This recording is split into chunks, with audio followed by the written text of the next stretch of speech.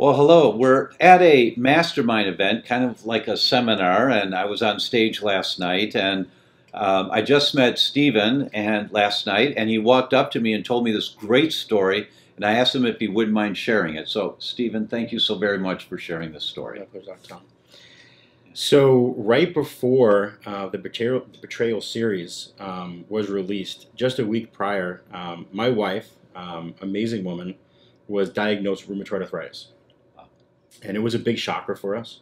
I'm the counterculture, so anything that mainstream anything talks about, whether it's medical or news, I'm always like, I'm going to disprove it before I believe it. So as soon as I heard that, she was diagnosed with RA, I said, man, we have to make some really drastic moves and, take an alternative approach and so forth.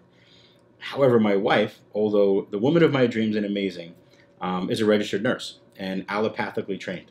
Traditionally trained. Traditionally trained. So we've had a lot of very interesting dining room conversations over the years.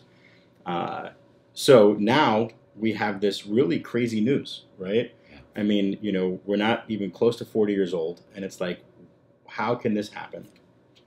So a really good friend of mine said, you know what, I know a guy that is just released this series, and I really think it would be a blessing to Amy to watch it.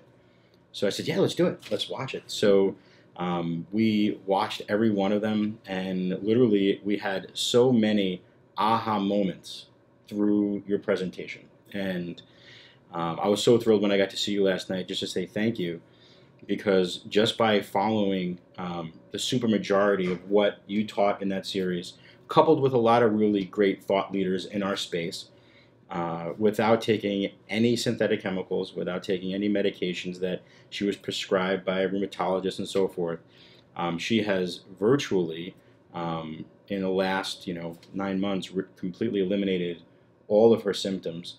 There's still a little bit of achy here now and then, and a little bit of inflammation, but literally just through a hardcore elimination diet, getting rid of gluten and dairy and a lot of these triggers. I mean, she went from being in excruciating pain getting out of bed every day to living a fairly normal lifestyle. So we're not all the way there yet, but we are like so close, and we're going to keep going.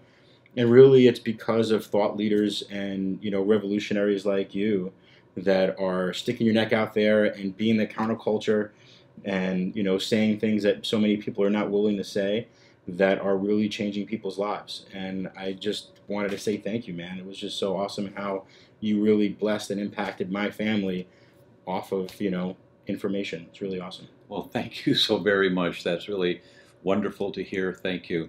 And I want you to know, and you to know, that when we were in London interviewing for the Betrayal series, we interviewed Professor Alan Ebringer. Professor Ebringer was the guy in the early 80s that published the papers on molecular mimicry, which means your immune system attacks like a food, and some part of your body looks kind of similar to the signature of the food, and so those cells, the immune system attacks your body. He published on molecular mimicry in rheumatoid arthritis with bacteria. And no one had ever thought about that kind of thing before, and he was ostracized by all the rheumatologists. They thought he was a nutcase, and for most of his career, he was looked upon as being fringe and outside the norm. And you're in Britain, where they're tried and true, right? But he had the courage and the guts to just stand by and kept writing papers. Now it's more commonly known about the molecular mimicry that can trigger rheumatoid arthritis. So it's one person stands on the shoulders of that another, and then stand on the shoulders of that guy, and we're just carrying that message forward. So thank you so very much for sharing this information with me. Thank you so much. Pleasure. Pleasure.